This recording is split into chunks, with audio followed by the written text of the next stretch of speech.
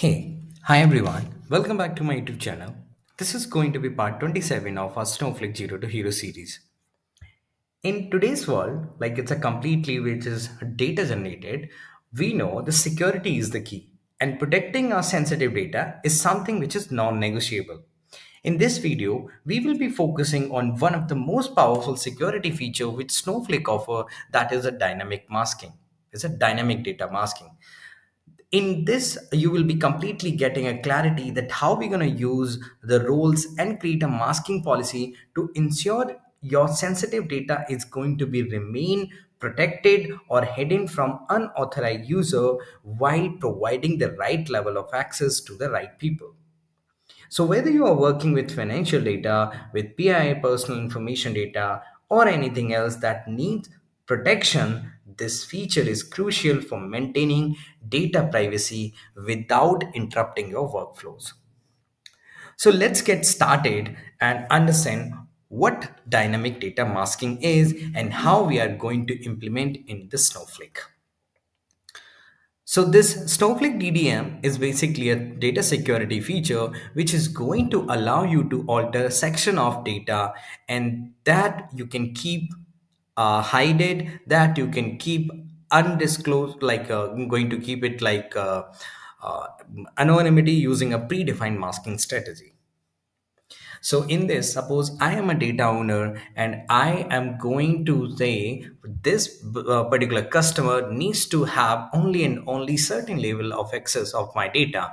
If I do have a customer table which is going to have phone number, address, and name, gender, everything, but I do not want that the phone number should be displayed to everyone.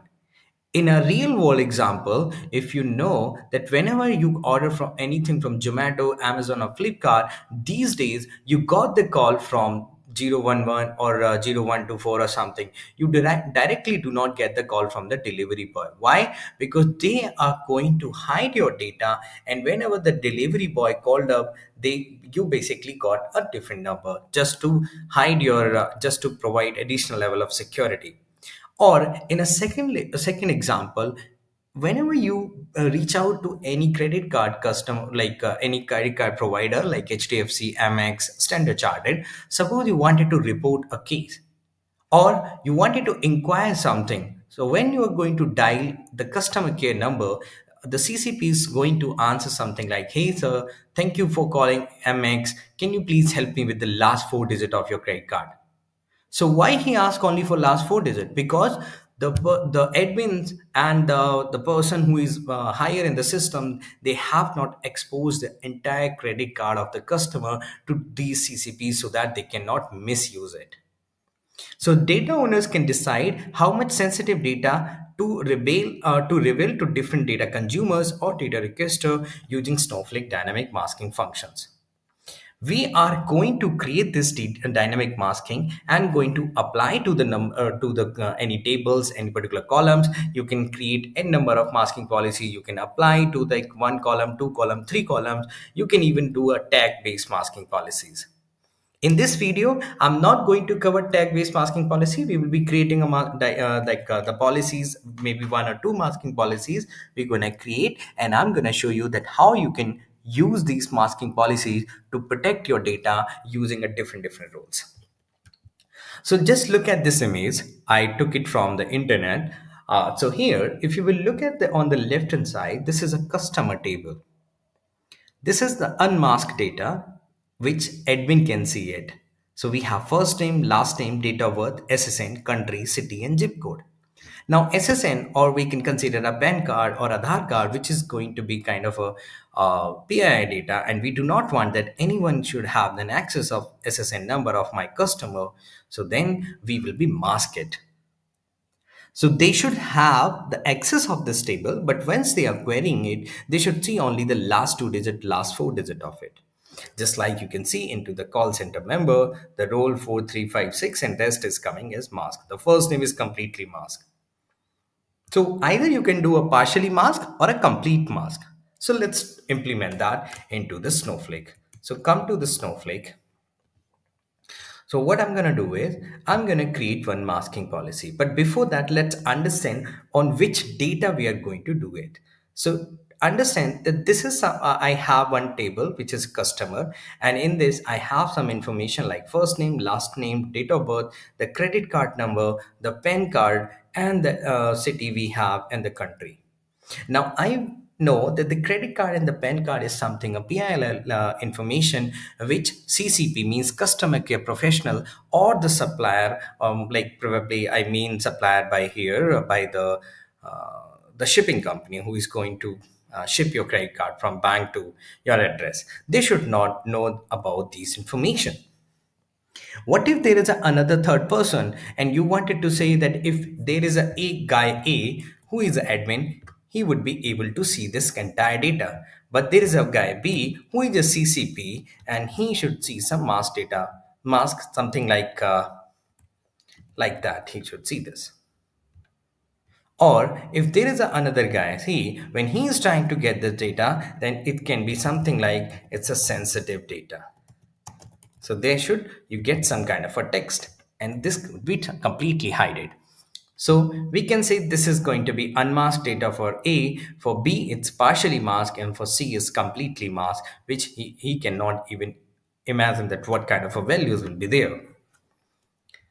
Okay, so come to the Snowflake now. I'm going to create this masking policies. The masking policy name is going to be PI masking.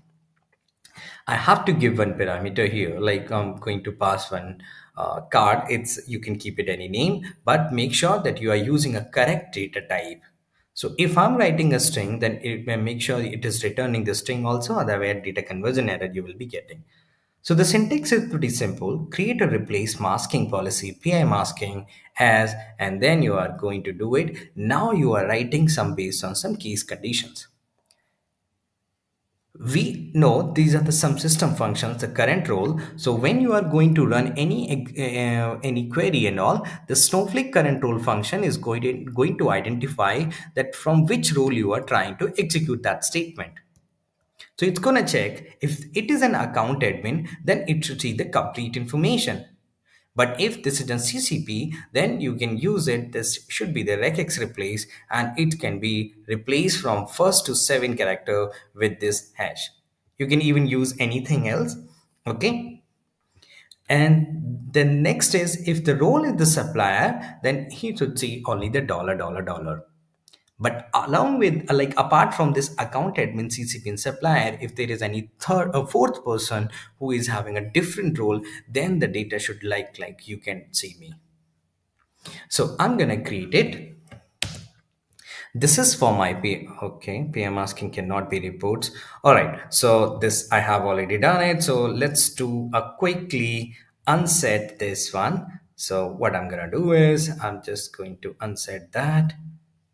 Okay. And okay, because I have already done that, so I'm going to repeat this step from very first starting.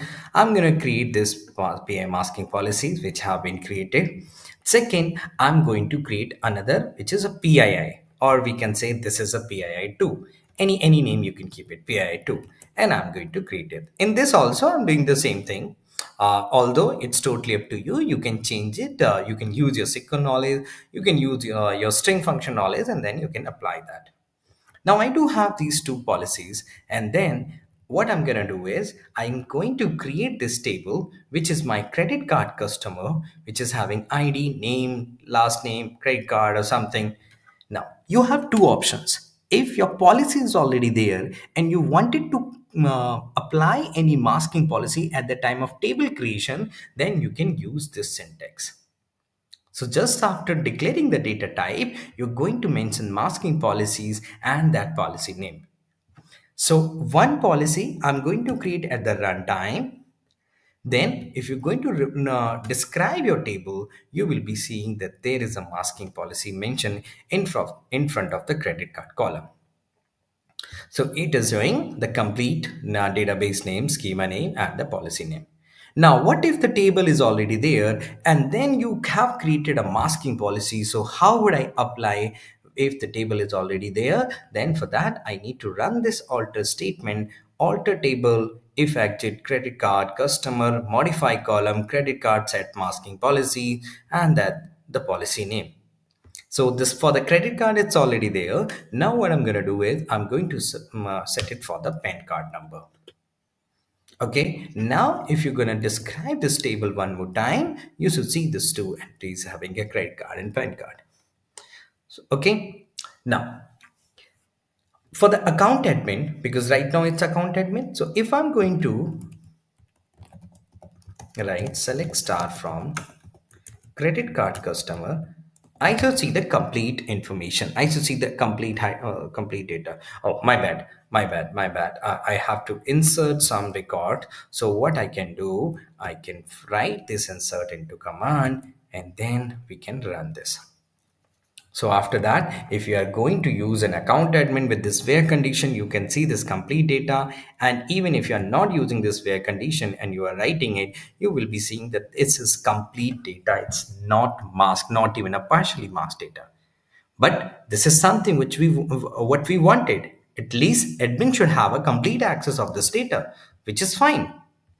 Now, in a last video, if you remember, I told you how we can create a roles. Okay, so I was showing you if the role is CCP or supplier.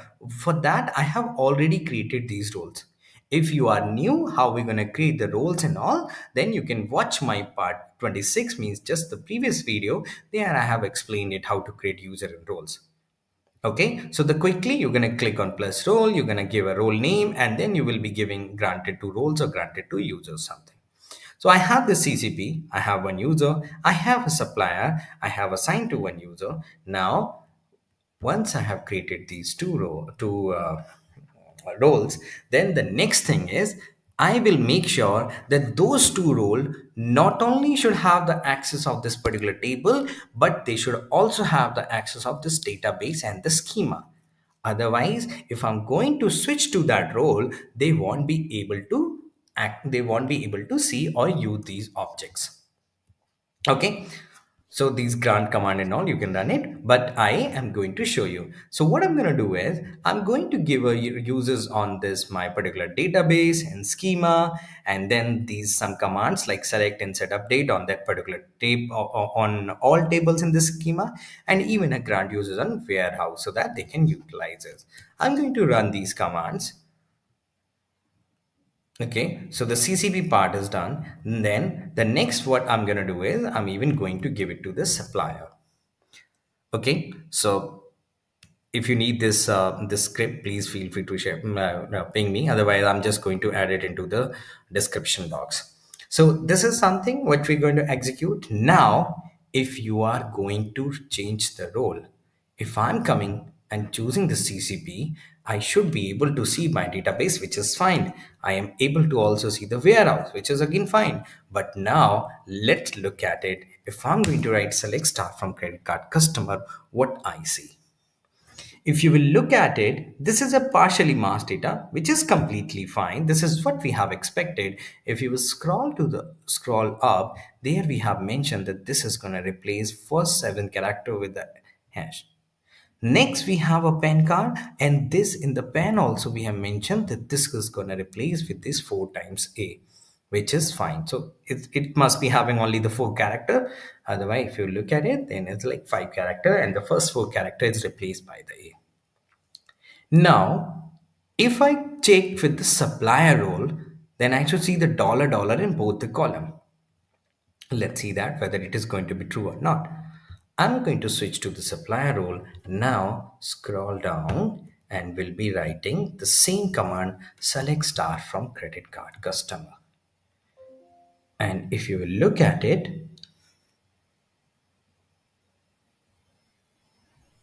then see it over here.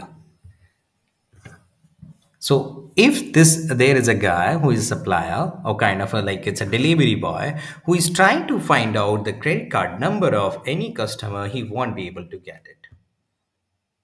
Now there is a one question which is my favorite whenever I take interview, I usually ask it. Suppose I'm coming to this account admin. Suppose I already know that there is one credit card. Okay. Now What if I have figured out or I got to know that there is a one credit card number is this. So if I search it based on the account admin, I'm getting one record, which is perfectly fine because I do have it. But what if I'm going to change it to the CCP role? Will I be getting any of this information? So even if you have a complete information like a complete value which you're going to add into the filter, then this dynamic masking policy is not going to allow you to look that data, which is something very good in the Snowflake, and that even your data is going to be protected. Even if somehow they got to know any column information, but they wanted to know the entire information against that column, they cannot derive it. All right. So far we have seen how we're going to create it, how we're going to use the roles, how we're going to see this partially mask and the full mask data. Now, what if I'm going to use another role like on top of these CCPs other than these CCP and all? So let's say I'm going to use this sysadmin.